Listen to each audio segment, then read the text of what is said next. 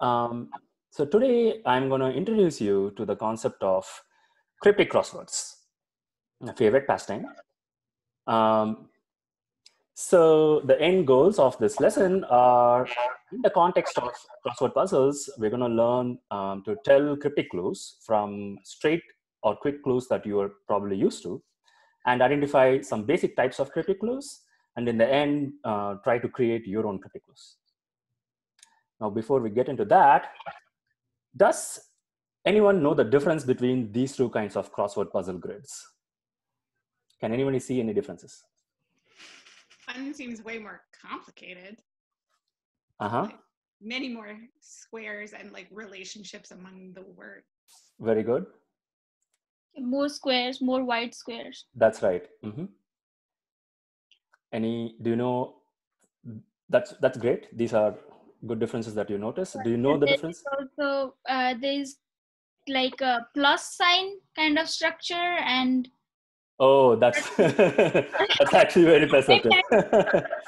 Okay, let me move on. So those are grid designs. The one on the left is the British style grid that you would see frequently in British newspapers such as the Guardian, the Times, or even Commonwealth newspapers such as the Hindu in India. And on the right is an American style grid that you would see in the New York Times or expect to see in your favorite in-flight magazine.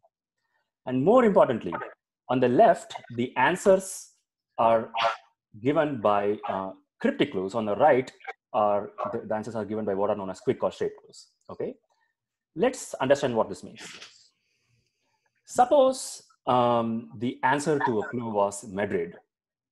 In the New York Times, I could expect the clue to be Spanish capital, 6 letters, or Spanish town, or capital of Spain, 6 letters, right? That's a straight clue. But a cryptic clue would look like this. Insane, purge Spanish capital, 6 letters.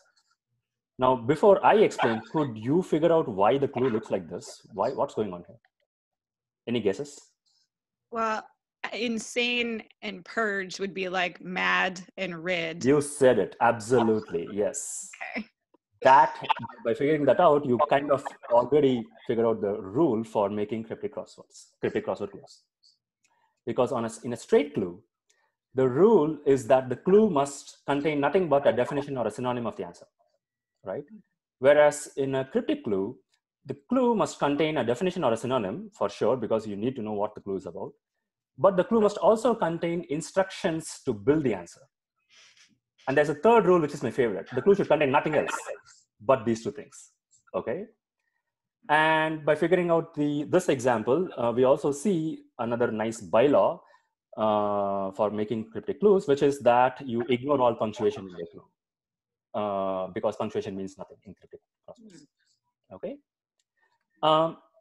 Now, this is entirely analogous to, say, a do-it-yourself manual like an IKEA manual.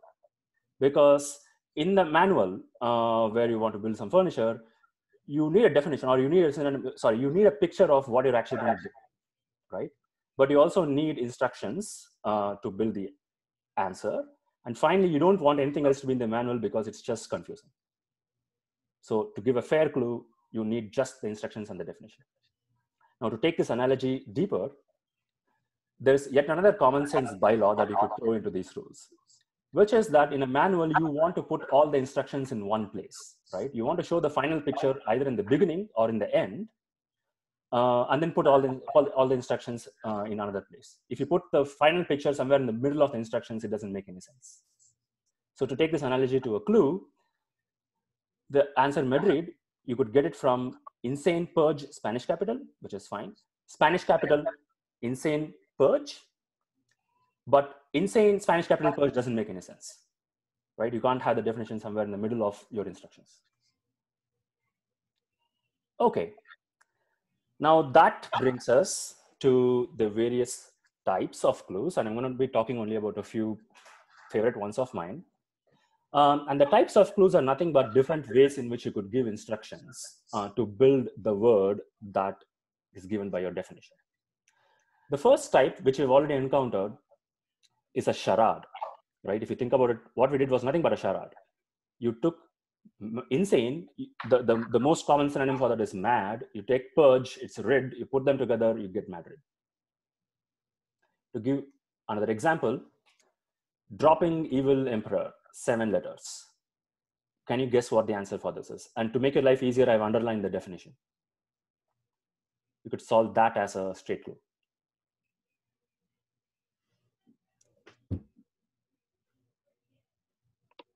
I know it's a little hard. I came up with this last night.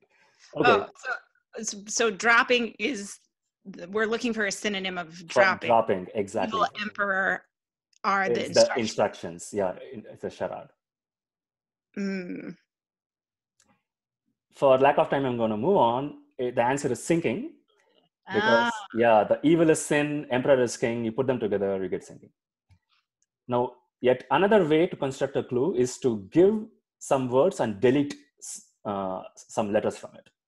Okay, the deletion clue. Here in this example, we have wild trip doesn't end in Spanish town. Spanish town is Madrid. Wild trip is mad ride. Doesn't end is part of the instructions. It's an indicator. It tells you that mad ride doesn't end. So if it doesn't end, it's mad red. That is, you remove the last letter and you end up with Spanish town. Okay. So okay. So the instructions again tells you exactly what to do. It says doesn't end. Similarly, radical beheaded beast, 3 letters. Can you guess to make your life easier? Radical is the synonym. And think of chemistry.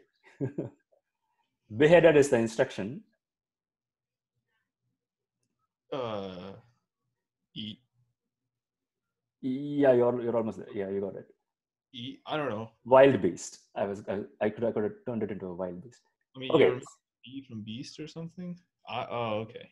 So beheaded. Oh, gotcha. Yeah, okay. You remove the first letter is what beheaded indicates in this case.